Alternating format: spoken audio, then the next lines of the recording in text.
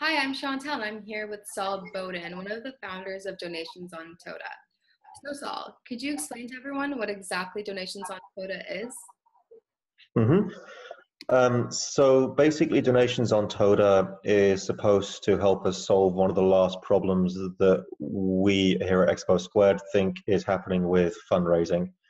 There's two primary problems that we see. The first is transparency, and the second is the cost of getting money where it needs to go. Let's deal with the first one first. We have a huge issue in the fundraising industry with transparency.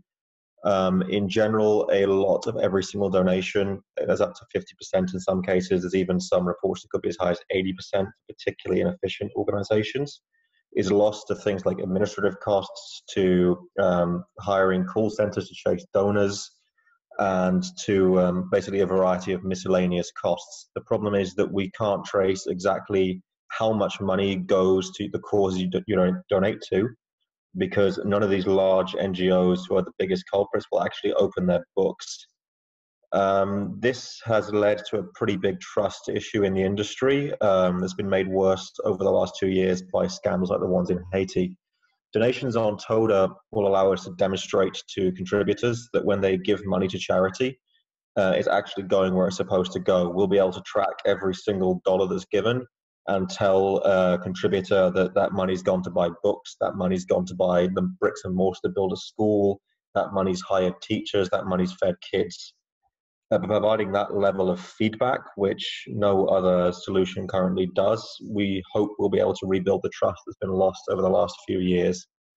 The second big problem is getting money where it needs to go. A good example of this is Africa. The average cost of sending a remittance to Africa is around 8%. This means that the second you donate, you're already losing 8% of your contribution to the banks, essentially. We're hoping that by adopting a cryptocurrency solution, we can significantly reduce or preferably completely eliminate all of these costs. The second benefit of this is that we can reduce leakage from the economy. When you give money to a developing economy, either through purchasing something or through a contribution, a lot of it is leaked out over the course of the next 10 years through combinations of banks fees, service fees, and purchases from Western corporations. By having a sort of closed loop system, we can keep as much money within these developing economies as possible, which increases the ripple effect of your contribution. So your money that you then give to the NGO can be used to hire a contractor who will build that school, or to hire someone to transport the water or dig the well. And then that money will stay in their economy and have a much larger impact over a longer period of time, which really helps to maximize the net social impact of your contribution, which is pretty much all that we're about here.